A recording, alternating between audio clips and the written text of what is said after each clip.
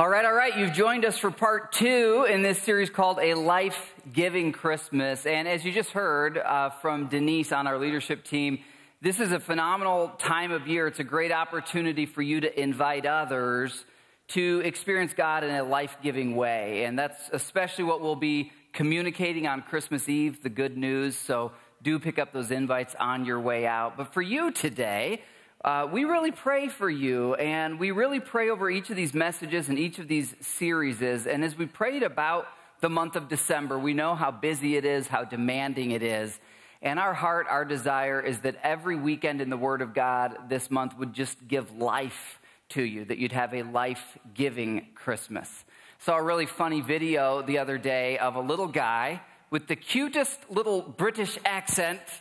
And he's talking with his mom about the role that he got in the Christmas pageant. And he says it's a classic role, but it's a little bit cute as you discover what the classic role is. Go ahead and take a look. Guess what I am for the nativity? I'm a classic one. Classic role, is it? A classic part? Yeah. Joseph? No. One of the three wise men? No. But it's a classic part? Yeah. Okay, you tell me then, because... I'm door holder number 3. I'll be holding doors. That's amazing! Holding doors for who? Probably, Joseph and Mary. Oh my gosh, were you pleased when they said that? And I was like, I'm a door holder. Get in there, let's go, yes. I'll have to wear, like, brown. Really? Yeah, probably. Excellent. That's really smart, Milo. Isn't that great? Door holder number 3. What I love about that is this. Live long enough and you'll find yourself playing some role that you didn't expect. Maybe you wanted the part of Joseph and you got the part of door holder number 3. Maybe you wanted the part of married and you got the part of single. Maybe you wanted the part of mom and that hasn't been your role yet.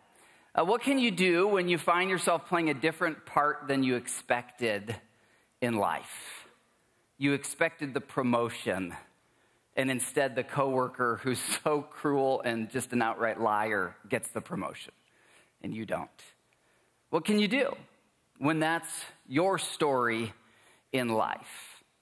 Luke 1, verse 29, Mary, the moment the angel comes to her, this messenger of God, she's a teenager, she's engaged, and this messenger appears with this unthinkable message from God. It's these 3 little words we could easily overlook in the Christmas story, but I just think they're so important, that Mary was confused and disturbed. I don't know, over in Avon this morning, someone online, someone here in the room in Brownsburg, right now there's something in your life that those 3 words would describe you pretty well. Confused and disturbed. Mary's entire life plan gets turned upside down. I mean, her dream for her life is never going to happen. And there are sometimes twists and turns in our lives where the very dream we had, it's just like that is never going to happen. So Mary's trying to think, what in the world could this angel mean? What is going on? Let's dig a little deeper in our lives and ask this. What can you do when you're confused or when your life has been disturbed? What can you do when just what's going on in the world disturbs you? I mean, this last week, one of our local schools here that many of our students go to, there was a bomb threat. All the kids had to evacuate the building. You talk about just frightening. For every student, for every parent, like what do you do in that situation? Confused and disturbed. Mary can relate to you. I can relate to you. God can relate to you. Believe it or not, the Christmas story starts with God being in heaven, a place where there's no sickness, there's no death, there's no pain, and yet God was confused and disturbed, not about his comfort, but about our discomfort, about the evil that plagues planet Earth. And here's the reality. The thing that confuses or disturbs you in your life, whether it's cancer, whether it's divorce, injustice, racism, bomb threats, and every form of evil, including what we see in the Middle East right now. They're actually all connected under the surface. And God is disturbed about all of it, not confused, but disturbed. He knows all things, and yet he gave us a free will, and with our free will, the people who came before us and we ourselves, we often mess up the planet he gave us, the relationships he gave us. And so the true Christmas story is very much a story of people being confused and disturbed, but that's not the end. That's the beginning. And for you, if you'll place your faith in God today, whether for the first time or in a renewed way, to say, God, I want your plan for my life. Jesus, I believe you're God and you died for me on the cross. The moment you turn to Jesus, confused and disturbed changes from being the end of your story or the theme of your story to just the beginning of your story. Mary's story continues in verse 38. Mary responds to this angel. Now keep in mind, what the angel has told her is the opposite of what she's planned for her life. You know, we talk about the American dream. Mary probably had the Judean dream at this time. You know, there were a lot of barriers. They were under the Roman government. They were essentially a nation on house arrest. They had to pay these exorbitant taxes, and yet there were still weddings and funerals and births, and people adapt, people adjust. Like all her friends, Mary's most likely planning to live the Judean dream, which is what? Get married, have a bunch of kids, all the holidays and all the feasts and festivals, have a bunch of people around you that you can love, because really that's about all you can control under Roman rule. And in this moment, this angel appears and says, God has a plan for you. You're going to become pregnant before you're married, which is the biggest taboo in that culture, way bigger than our culture. This is a shame-honor culture. It's a very shameful thing. She'd be disgraced. This is why she leaves for the first 3 months of her pregnancy. This is not good news for Mary. It might be good news for the world in the end. But in the moment, this is not comfortable. This is not ideal. This is unexpected. And the very word of God without error says she was confused and she was disturbed. And yet, after the angel explains, here's God's plan. I just love Mary's answer. It shows her high view of God. I am the Lord's servant. What if where there's confusion in your life? What if where you're disturbed in your life? You not only prayed for God to resolve it, and you should pray for that, but what if you also prayed, God, make me your servant within this? Because the pain that I'm feeling is just a small fraction. It's a drop in the ocean of the worldwide pain that evil has caused for all people everywhere. So God, while I pray that you'd heal my situation, I also come to you with the heart of Mary that says, use me as your servant in a plan that's bigger than just fixing what's broken in my life, but a plan that will fix what's broken in every life in all of the world. And then you talk about surrender. Mary essentially says there in the second half of verse 38, may God's plan for my life, which I just learned about and is totally different than what I've been counting on for 14 or 15 years, may that happen. Because God's bigger, he's better, he knows best. So I surrender to him. Choose to be God's servant in his plan to defeat evil. This is your best path forward when you find yourself confused or disturbed. You choose to be God's servant in his plan to defeat evil. He will resolve your pain through Jesus' work on the cross, whether in this life or the next. And he wants to resolve the pain of millions of people, billions of people, of nations. And he actually wants to use you in that plan. That's why you're still on earth. That's why you woke up today. That's why I woke up. You get to be part of seeing resolution and healing, not only for your life, but for the lives of others as well. Choose to be God's servant. Here's the reality. Whether you believe in God or not, whether you choose God in your pain or not, You will have confusion in your life, and there will be times when your life is disrupted. It's not like, hey, choose to believe in God because then you'll get a bunch of confusion and disruption in your life. Now, sometimes when we follow Jesus on the narrow road, there are things that are confusing to us. But we need to back up and understand everyone's life will have pain in it. Everyone will have to deal with cancer at some point, or a car accident at some point, or a bankruptcy, or a divorce, or the loss of a child, or the loss of a parent, or the loss of a sibling. We all will. And so when you don't choose to be God's servant in it, you're still going to go through it. You're just not going to have a purpose in it.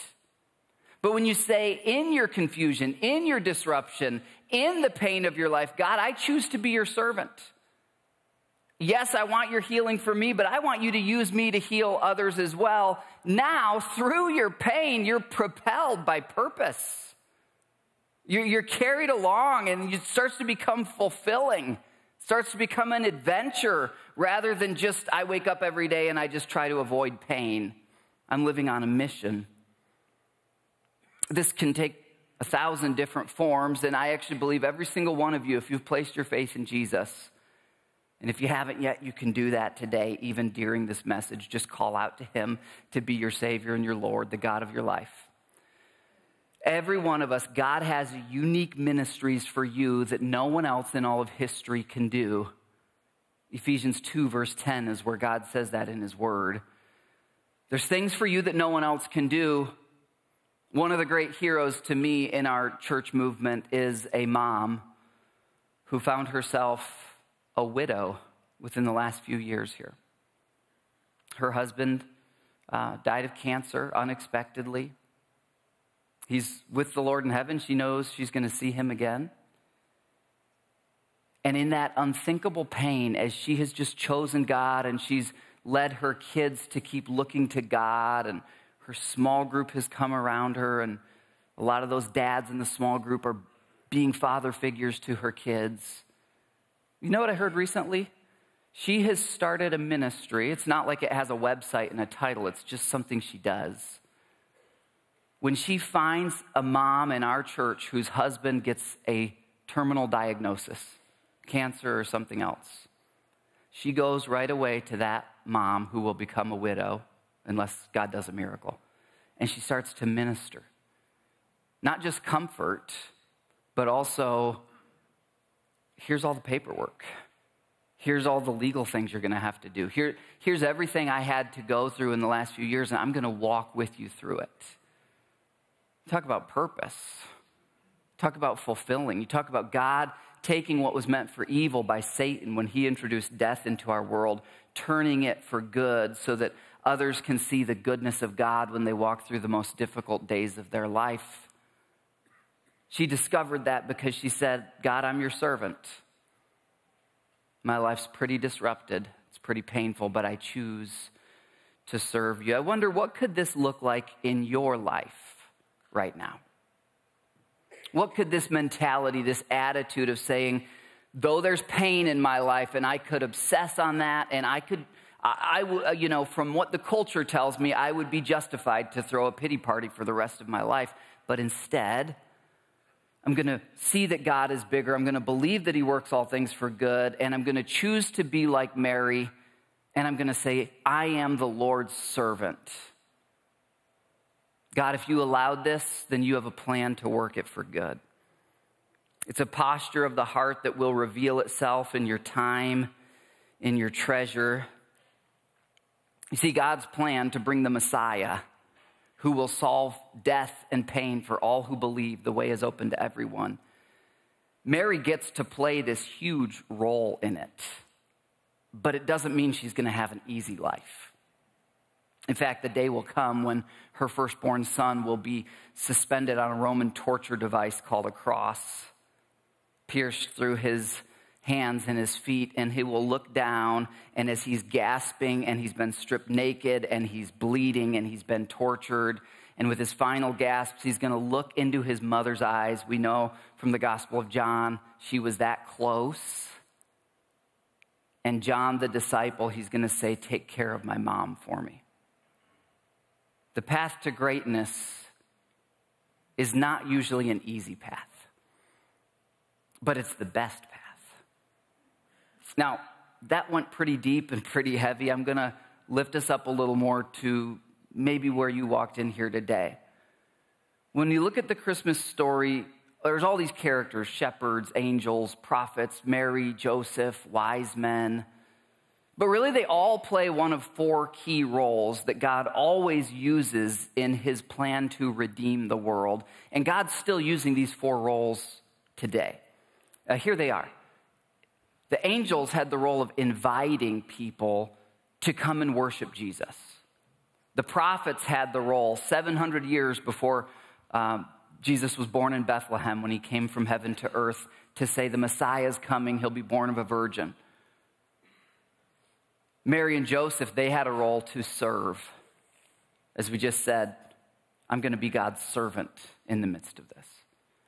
The wise men, you've heard of them. They, weren't Jewish. They traveled from far eastern lands. And what you might not know is those gifts, those famous gifts that you see in nativity scenes, the gold, the frankincense, the myrrh, those were very valuable commodities. It could have been 2 to 3 years worth of salary, of labor. And that is going to be what Joseph and Mary live off of.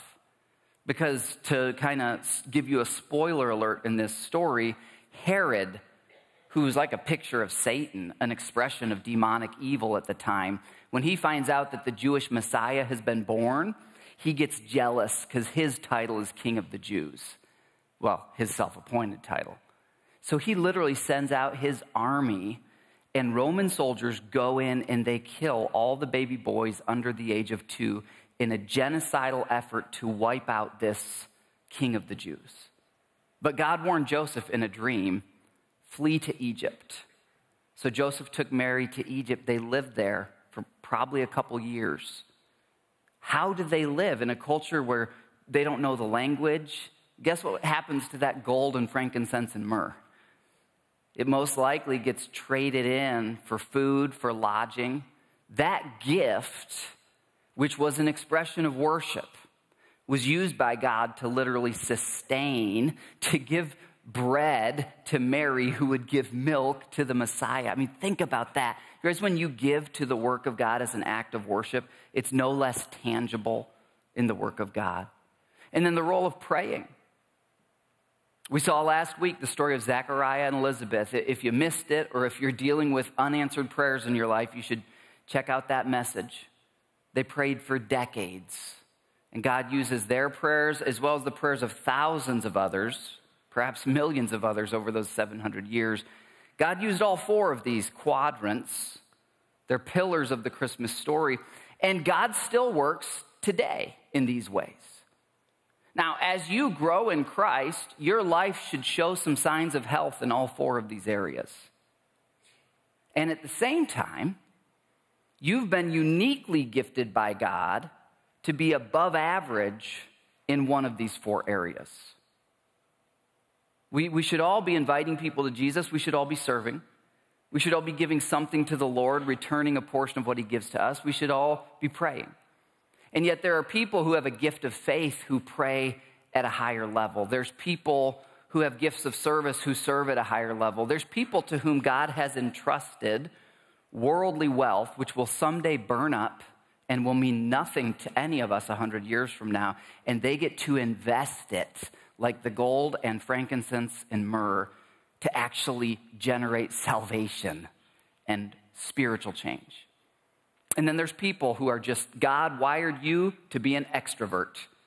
Anywhere you go, you don't meet a stranger, you know the whole town. Guess what? We're all called to invite, but you've got a special gift to invite. So I wonder, of those four, for you, not your neighbor, but where has God most equipped you as you think about this Christmas season?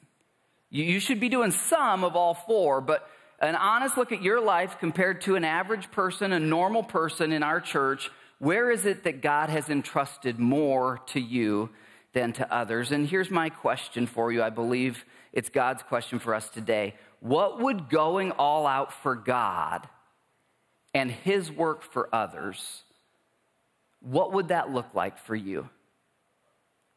What if you knew for sure that Jesus promises that he will return, that the believers will be raptured to heaven, and he will be a just judge and a king of kings, and he will rule with a rod, and he will judge every terrorist, every act of evil. Satan and the demons themselves he'll throw into the lake of fire. Death itself he will destroy, and there will be no more death. And then we'll be with him. And every house we had on earth, every bank account, every asset, it's all going to be burned up. But everything we put into the kingdom will be there forever. What if you knew for sure he was coming back on December 26th?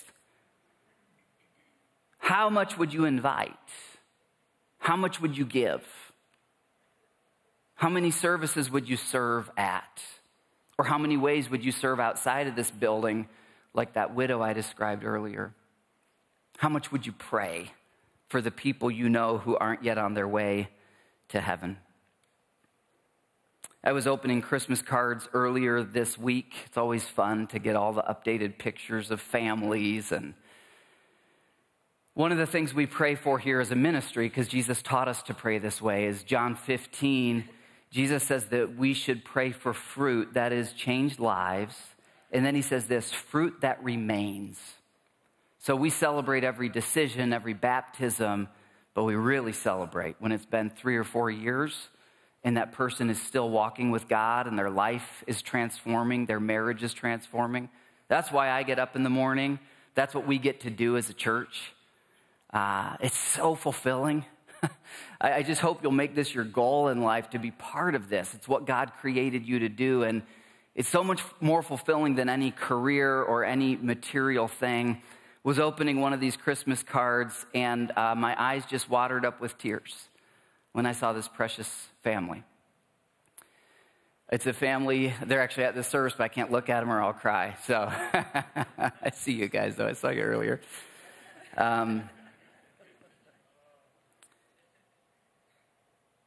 You know, you think of all the brokenness in the world. There are things like drug addiction. There are things like broken relationships. There are kids who are with Child Protective Services instead of with their parents.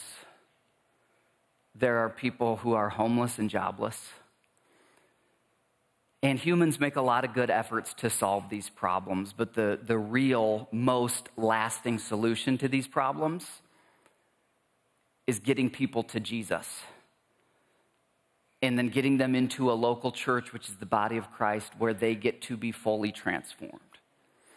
And so this is a couple where people from our church, being the hands and feet of Christ, met them and loved them. And when they decided to place their faith in Christ, where their story was a lot of those things I described before, addiction to an extreme of homelessness and division and loss and brokenness and rock bottom, that it wasn't just a dramatic salvation moment, but as men of God and women of God from our church have discipled this husband and wife, they've both become trophies, in the trophy case of God, trophies of grace. And their marriage is, you know, none of ours are perfect, and they wouldn't pretend that theirs is, but it's a vibrant marriage. And now their role as parents, being the Christian parents God designed them to be, and knowing that this picture is in their home, and knowing the good careers that they're engaged in. This is God's solution to unemployment. This is God's solution to homelessness, to addiction. It's Jesus. And just as Mary had a role to play, so do you and me. Let's look back at those 4 quadrants, because if you think of just that one family in our church, and they're representative of many more, there's someone who invited them.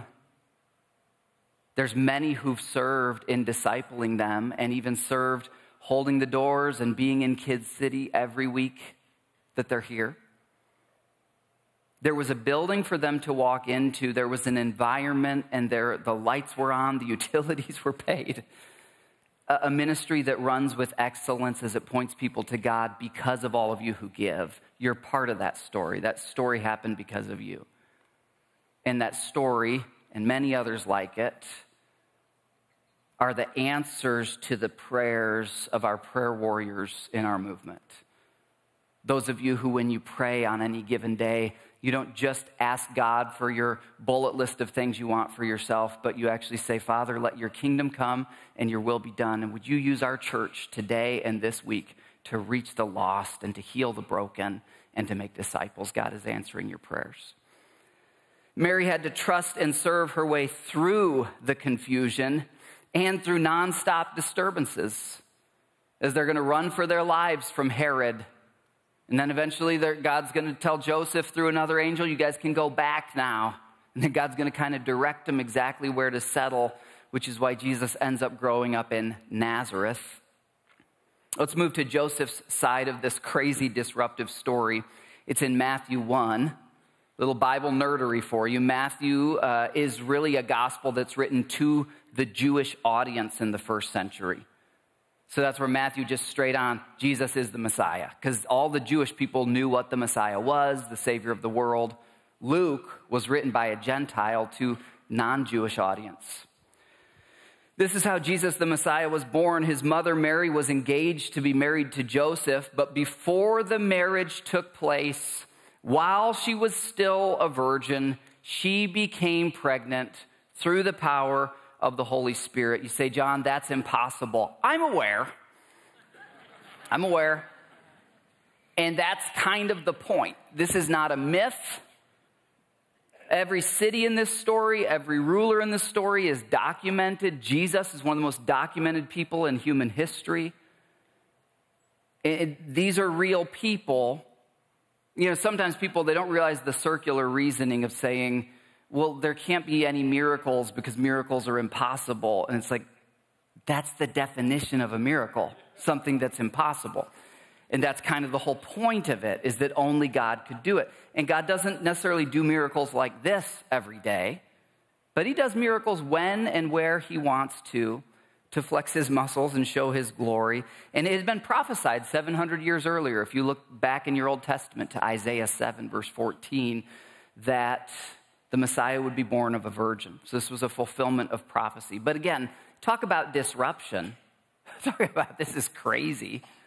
Can you imagine what Joseph is thinking and feeling? Just imagine you're in this shame honor culture. The most honorable thing is to be a good husband, a good wife, a good family. You're engaged, and your fiance comes to you and she says, two things. Do you want the bad news first or the good news, you know? Bad news is I'm pregnant, but here's the good news. I have not been unfaithful. It's from God, and it's the Messiah. You know, just imagine that you're Joseph. He's a regular dude. He's like, wow. Like, did Mary get hit in the head, or what happened, you know? Look at this, verse 19. Joseph, to whom she was engaged, was a righteous man. He did not want to disgrace her publicly, so he decided to break the engagement quietly. Let's pause there. He decided. You need to know this about the Christmas story. When Mary comes to Joseph and says, I'm pregnant, but it's God, he doesn't say, okay. He decided to break it off. Now he's going to do it as quietly and honorably as possible. He's a good guy. He doesn't want to bring shame on her, but he is not going to marry her. Are you clear on that? He decided. Not he was in the process of deciding. If the story were to end here, Mary and Joseph never get married. Verse 20, as he considered this, an angel of the Lord appeared to him in a dream. I want to pause there because some of you, you're in a situation that is confused or disturbed, and you don't know, like, what is God's will for me? I thought I'd be married, but I'm single. What's his will? I thought I'd be a parent, but I'm not. What's his will? I thought I'd get the promotion, but I haven't. I thought my marriage would be healed by now, but it hasn't. What's his will? Here's his will. You saw in the previous verse, Joseph was a righteous man. It doesn't mean he was perfect. No one other than Jesus has ever been perfect. What it means is that he lived a lifestyle of obedience to God. A lot of us, we want God to, like, wouldn't it be great if angels from the Lord would appear to me in a dream every time I had to make a decision? Wouldn't that be awesome? But Joseph was already in a lifestyle of doing what the Word of God says. That's what righteous man means. So it's not like God picked two random pagans who didn't believe in God and said, I'm going to have the Messiah through you two. He says, no, I'm looking for God-fearing people. I'm looking for people who are trying to obey my word. And when you are fearing, that is respecting God, and you're trying to live according to his word, not perfectly, but consistently, it's your life theme, then when you reach a crisis like this, do I cut off this engagement or not? God will lead you. He'll lead you as you're faithful to obey what he's already revealed. Does that make sense? I didn't really make that a point on the screen. I probably should have. As he considered this, an angel of the Lord appeared to him in a dream. Quote, Joseph, son of David, the angel said, do not be afraid to take Mary as your wife, for the child within her was conceived by the Holy Spirit. This is actually a command. The angel's saying, Joseph, marry Mary. No backing out. And now the angel's going to give him a second command. She will have a son, and you, Joseph, because this was the custom in the culture at this time, you're to give him the name. That was what would happen at this time in history. And that name will be Jesus, because he will save his people from their sins. So not only does God give Joseph direction, he actually gives him two commands. Marry her, name the baby Jesus. I love verse 24. Might be my favorite verse in the Christmas story. When Joseph woke up, he did as the angel of the Lord commanded. He obeyed. He takes Mary as his wife. If you keep reading the story, when the baby's born, he names him Jesus. And this is another answer to our question, what can you do when disruption rocks your world? Here's something else you can do. When God reveals some specific thing for you to do, obey without delay. There's a coworker, and you know you're supposed to invite him to the Christmas Eve service. Do it. God put a number in your mind for end of the year giving because you see that the ministry is expanding. Do it. God said, I want you to kneel and pray for an hour. Maybe you're not kneeling the whole time, but what I'm saying is there's these nudges from God, not from me, from God. We all have them. When you get a nudge like that from God, as long as it aligns with the word of God, right? If the nudge is like, hey, leave your wife for a younger woman, that's not from God, okay? Or like, punch your husband in the face. That's not from God, okay? So the nudge needs to align with the word of God, and this is where that pattern of Joseph, he's already living a righteous life. As you do that, and as a New Testament believer, you have the Holy Spirit in you, you'll get these nudges. Obey without delay. I think I'm convinced we miss out on so much joy and so much fruitfulness because we get these nudges and we explain them away. Every big leap forward I've had in my life has been a nudge from God that didn't make sense. Go be a pastor for 40 people and quit your job as an award-winning journalist. That didn't make sense. It wasn't easy. It was a process. We had Christians who counseled us in the decision. Leave California where you can go to the ocean any day and all your favorite food is like freshly grown. Go live in the middle of a cornfield.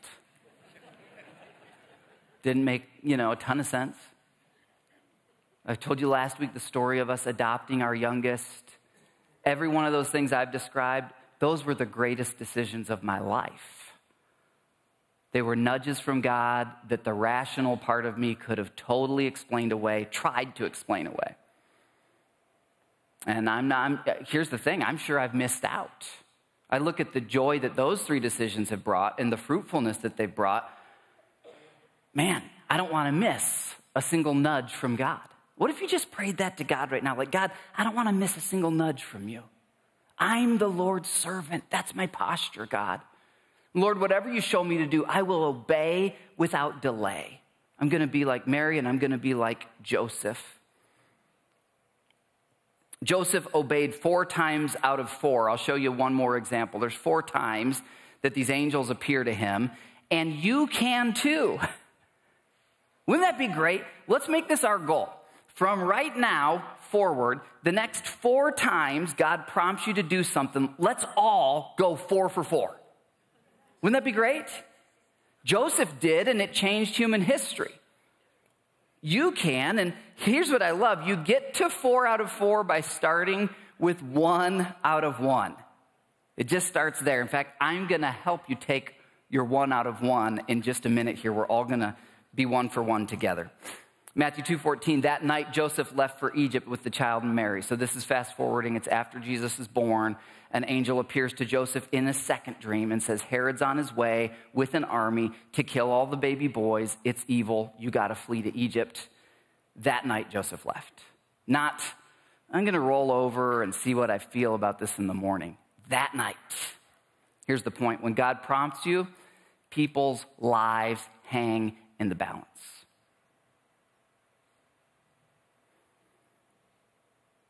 I get tearful about the story of that family I showed you earlier in our church because I love them deeply, but also because I know this.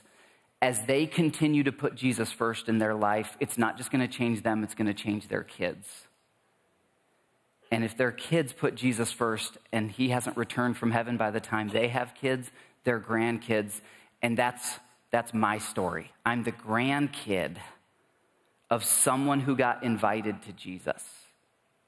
From a family line, the Dickerson family line, there were some intellectual people, but there was alcohol, there was depression. It wasn't a family line you wanted to be born into. Worst thing you can be is a somewhat smart, depressed person. It's no fun. That's my genetics, that's my background. But in the 1940s, a guy named Earl Peters had the courage to talk to my grandpa when he was in his 20s and invite him to Jesus. And then he became part of a church where people were serving and giving and praying, and they taught him how to read the Bible. And he changed, and he married a Christian woman. That totally changed the way my dad grew up. That changed the way I grew up, to the point that even when I went away as a skeptic for a little while, all those seeds they planted in me, God brought me back.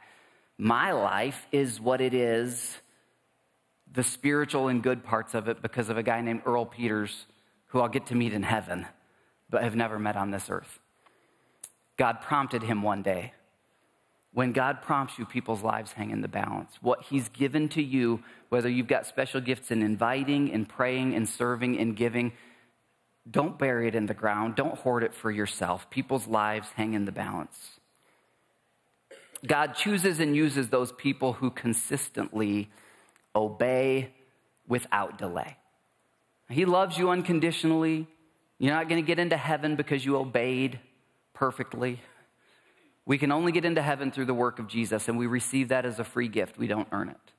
But after you've received that free gift, you do get to decide how much God's going to use you in this world. And it really comes down to, are you a person who obeys without delay? There's this old story of General Patton during World War II. I'll kind of summarize it. He would pick leaders this way. He'd get all these candidates together to be a next, general or someone rising through the ranks.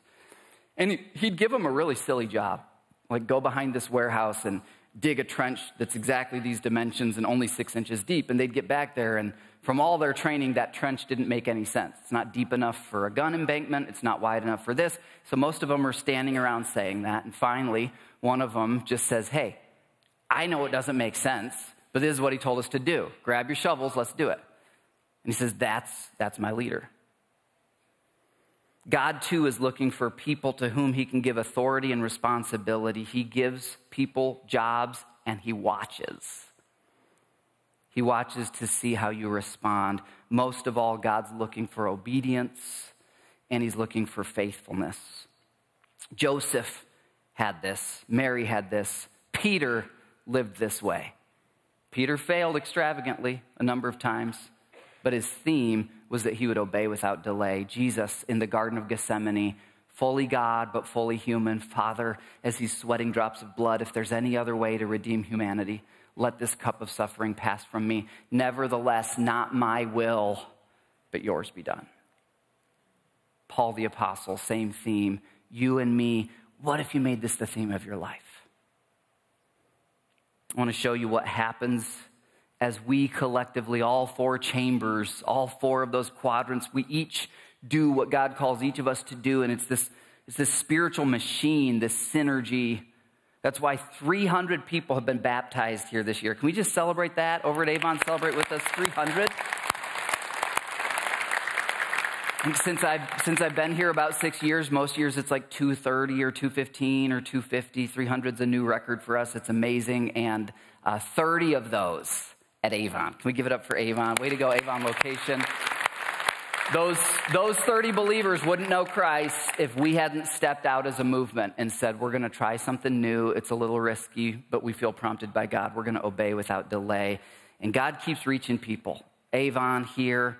I want to show you just one of those stories of how God rescues and saves through each of us doing our part. Go ahead and take a look.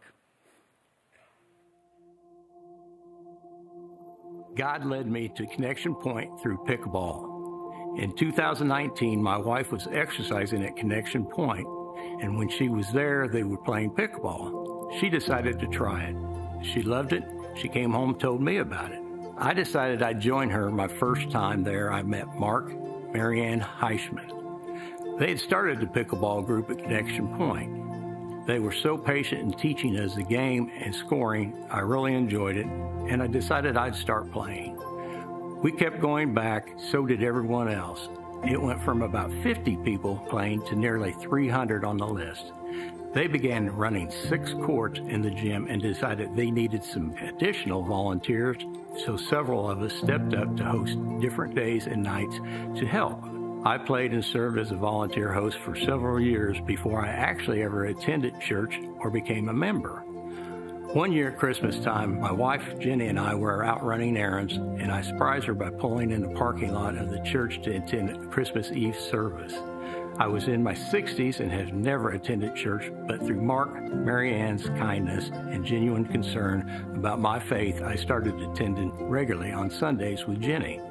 I went from someone who wouldn't walk into the church to now being a member and even volunteering to be part of the team that mows the grounds here at the Brownsburg location. My faith is still a work in progress, but I am truly thankful to God for pickleball and the wonderful people of Connection Pointe that have made me feel so welcome.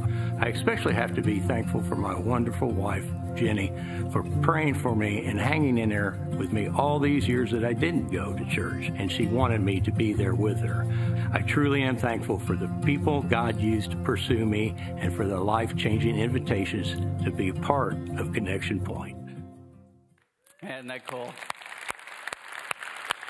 We're glad you're part of it too, Kenny. We love you, brother. And this story has all 4 of those parts in it, right? His wife praying for him for years.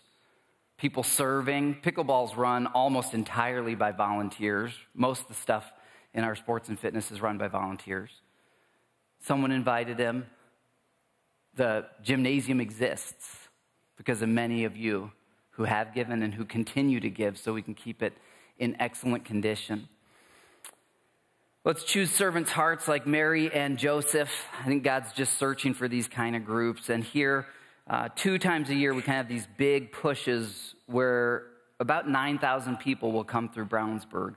And as God entrusts other locations to us, those numbers will grow there, where most Americans will still attend an Easter or a Christmas service if they're invited by someone they know, especially here in Indiana.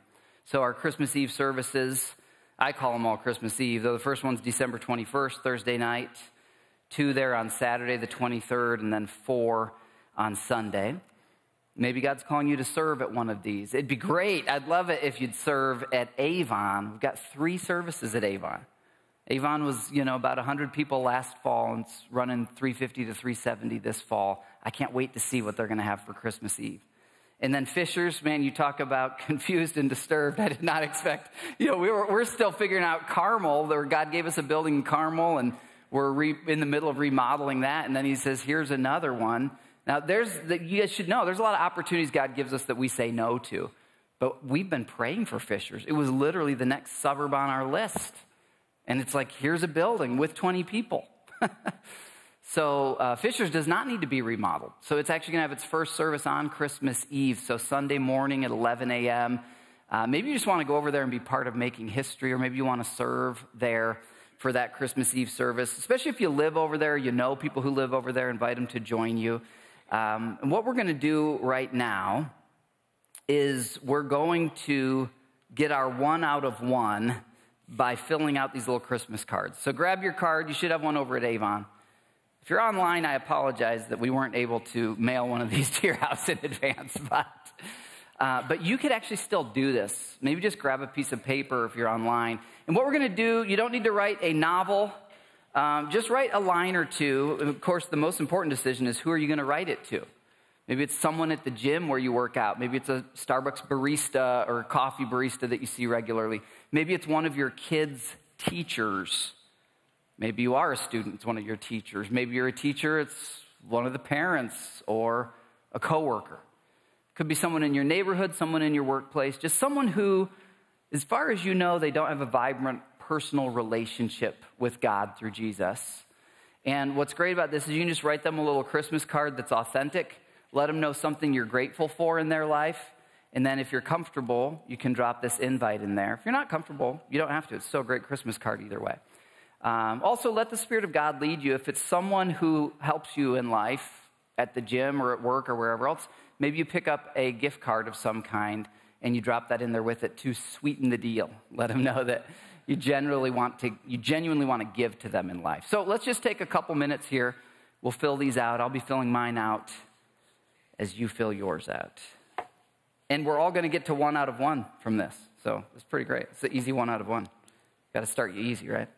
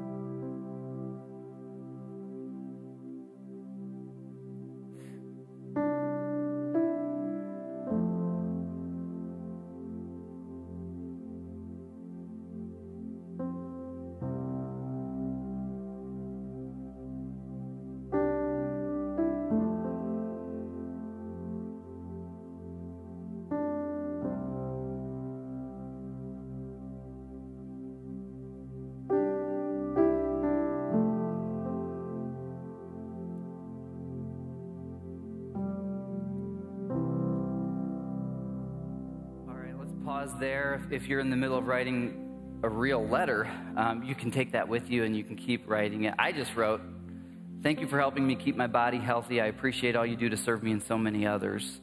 For a receptionist at the gym where I work out, I always see them on the way in. So Luke 1:38, Mary responded, I'm the Lord's servant. God, may everything you have planned for my life, may that be my life story. God saves lives and he performs miracles through people who say, I am the Lord's servant. Everything he's given me is to serve him in his work. And Connection Point, I want to encourage you. I know this is the heartbeat of so many of you. I see it when I show up and I see you serving. I see it through our regular giving. I see it as you bring friends and families. I see it as you baptize your kids and your loved ones. As we wrap up here, I just want to ask you, of those 4, where has God given you the most? And will you just commit, God, with what you've given me as an extrovert or as a person of great faith or someone who's got extra time, or I just love to serve, it's so fulfilling, or I know what God's entrusted to me financially. Maybe you think, I know it's above average. Will you just commit wherever the Spirit of God leads you, that you'll obey without delay? Do you want to get to the end of life and look back and realize God entrusted significant gifts to you, but you weren't bold enough to give yourself to his work through you? Do you want to look back on a small life that was really just all about you and your immediate family? Or do you want to stand before Jesus, saved and accepted because of his work on the cross, not your performance, but when he lifts the veil of what really mattered, you look back on a life and you see things that felt like sacrifices in the moment and you realize they were the greatest investments of eternity. me pray this for you as we go from here. Father, Lord, we know you've left us on earth to fulfill a mission. The same mission as Mary and Joseph, the mission of the Messiah, to bring good news to all people, great joy, eternal life. Lord, we believe your word when it says that if we believe in you, we will have eternal life, but forgive us. We don't often behave as if the other part of that verse was true, that those who don't believe will perish. Those who never hear about you will not have an eternal life with you. And so, Lord, activate us. Holy Spirit, breathe upon us. Activate our gifts of serving, our gifts of giving, our gifts of inviting, our gifts of praying. Lord, every spiritual gift that you've implanted in our body, Holy Spirit, we just invite you to fan them into flame. Make us a beautiful expression of the body of Christ. Jesus, we know you're going to return soon. We don't know the day or the hour, but we can choose that when you do return, we'll be found faithful, living with the heart of Mary that says, I am the Lord's servant. No matter what disturbances I live through, I'm going to serve God through them. And Lord, living with the faith and obedience of Joseph, that every time you nudge us, we don't explain it away, we don't rationalize it away, we obey without delay, knowing that all of this is yours and for you. We pray it in Jesus' name. Amen.